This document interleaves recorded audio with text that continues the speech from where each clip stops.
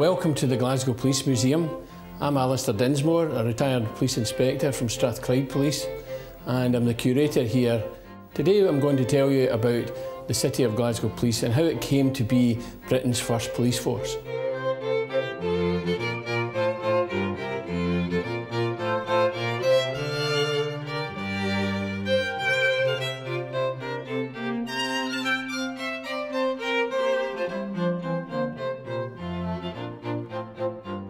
Glasgow Police started in 1779, and this was because the American Revolution caused the tobacco trade to come to an end in Glasgow, and the magistrates needed to get a police force to assist them in dealing with the crime and poverty that was the result.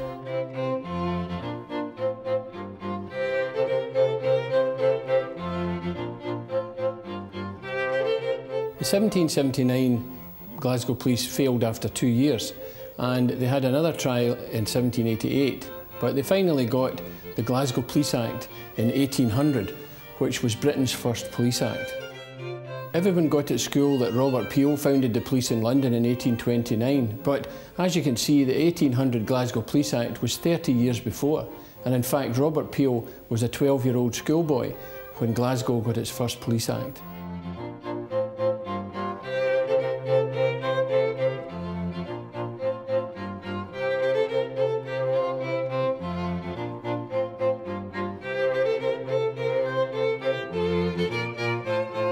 The Paisley Union Bank robbery of 1811 was one of the first major crimes the Glasgow Police had to deal with.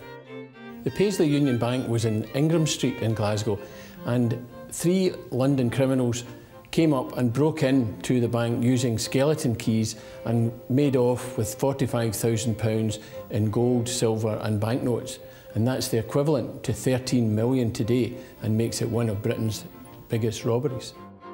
The 3 London criminals made it back to London with their ill-gotten gains, but they were arrested by the Bow Street runners. Unfortunately, they managed to escape before they made it to trial.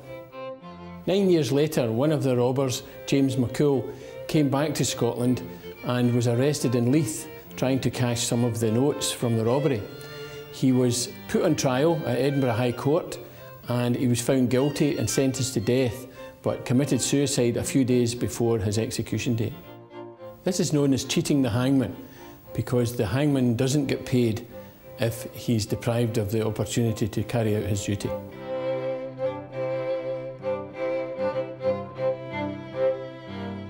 In the early part of the 19th century, the boroughs of Calton, Anderston and Gorbals were separate boroughs, and they formed their own police forces, which would be later absorbed into the city police and become divisions.